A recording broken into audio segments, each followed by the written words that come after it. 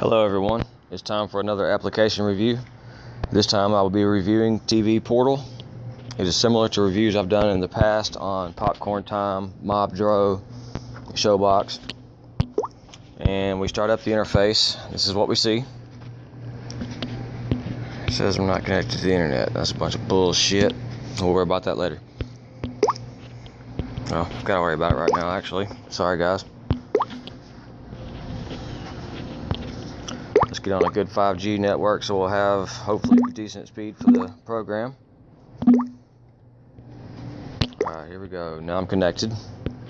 When we bring it up, it immediately asks if we want to follow us, or them rather, for updates, special offers, and previous or upcoming versions. So we'll close all that bullshit. By default, we are set to look at movies, and we have relatively new titles. Fantastic Four, The Transporter, Refueled, so on and so forth. You can scroll down and see what all is available, which appears to be a pretty good bit. We can go to settings. There's not much offered. It has a don't use Chromecast and a check to enable proxy setting. Neither one of those I'm terribly worried about. Also, we have TV shows available, and I'm sure you can look through and see what you like. Then there's a favorites tab and then a recent tab. Alright, let's see how well this works. So let's go with Cop Car. And when you load it up, it will bring up an interface showing the various servers that hosted the content available to us. Seems to be running a little slowly. And slowly but steadily loading. Okay. Allmyvideos.net is mirror 1. Notice the Chromecast symbol to the right. I'm guessing the ones that don't have the Chromecast symbol don't cast. We'll take the first one available and see what happens. It says we're fetching the link for you. Couldn't retrieve the video. Please try another mirror. We'll do that. We'll try number 2. And then it asks us if we want to play it with the TV Portal player, other player, TV Portal pop-up player, or network devices. I imagine the network devices uses DNLA or maybe some other format in order to display. I want to try it just once just to see what's available to me. There may not be much, if anything, here at work. We do have an Xbox that might pop up,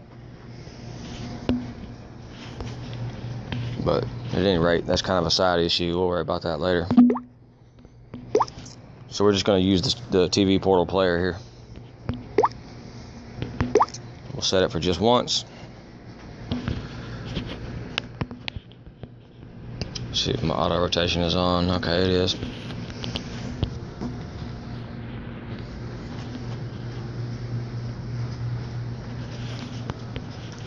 And I imagine it's going to take a little while to load.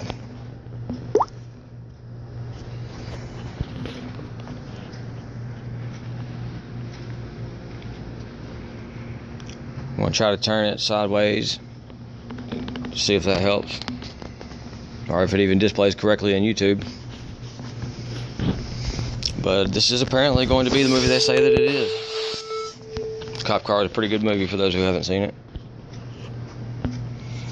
It looks as if the main difference between this program and then, say, Showbox, for instance, is that you're more or less limited to watching it instead of downloading it. However, if you're crafty, you probably realize that just by watching the content, that the cache is stored on the memory in your phone somewhere. If you have root access, you could probably find it. Alright, we don't have time to watch the whole movie today, and I've got a customer coming in, so this will be the end of my review. Thank you very much, guys. Hope you've enjoyed it.